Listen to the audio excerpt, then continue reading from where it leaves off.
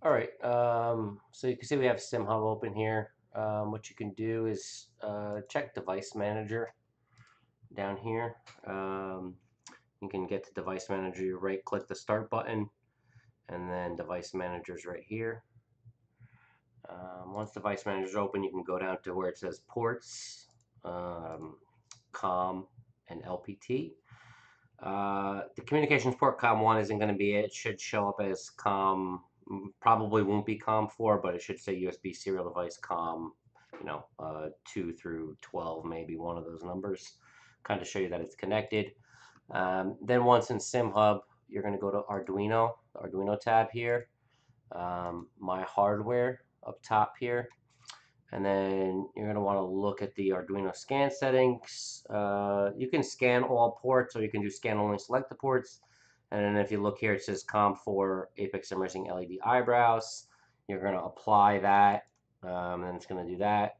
Here, it's going to scan it, and then it's going to connect, and then show that the device is connected here.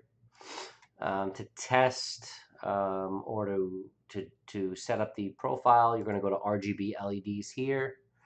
And you can download the profiles from the website. So if you scroll down on the site to user manual and downloads, which is down here, um, and then we see LED eyebrow download, so you can download that. Let me see if they're in here or not.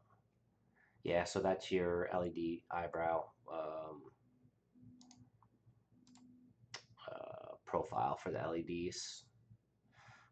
So what you can do is you go to Profile Manager back in SimHub. You could do Load. Actually, no, I don't want to do that. Profile Manager, Import Profile. You're going to go to Downloads. Right here's the profile that we just downloaded from the site. We're going to open it, load it, and then we can do Open Test Data Editor. And then you see it starts. Something you might have to put things on. So, like right now, we have pit limiter on, and that's why it's flashing. Or you can go down and do car left, car right, and they should start flashing once you set those on. So that's like just a visual representation of what's happening on the eyebrows themselves. So again, you got to make sure you go in hardware, make sure you get connected, shows connected, upload your profile that we provide, and then you can go in and start, make adjustments to the profile and different things that they can do and different flags and stuff like that. Is all in this settings here. Let me know if you have any other questions. Thanks.